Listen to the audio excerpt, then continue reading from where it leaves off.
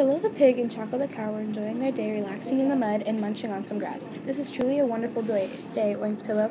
"You got that right," mooed Choco. As Choco took another bite of his breakfast, there was a sound of clinking and clattering. Choco stopped eating. Pig shut his eyes tightly. "What in the world is that?" yelled Choco, annoyed.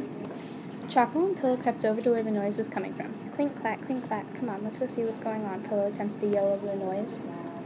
The two friends walked into the barn only to see the farmer smashing a nail into a gorgeous-looking pen. Pillow and Choco gazed around. There were white lights around the ceiling, a luxurious pen cushioned with hay, two oversized food bowls that read Choco and Pillow. Choco's eyes went wide, and Pillow oinked with amazement. Pillow sprinted to the pen. Choco trailed right behind him. "Hey, get out! This is my pen!" oinked Pillow. "No, I got here first," yelled Choco.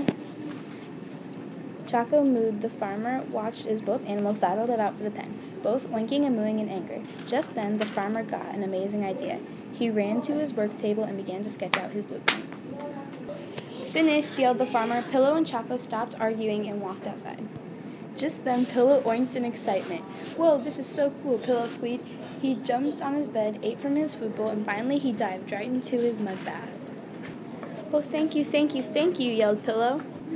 "Look, Choco, I'm really sorry," said Pillow. "It's okay. I said some really mean things, too," said Choco. The farmer smiled, and the two animals lived happily ever after.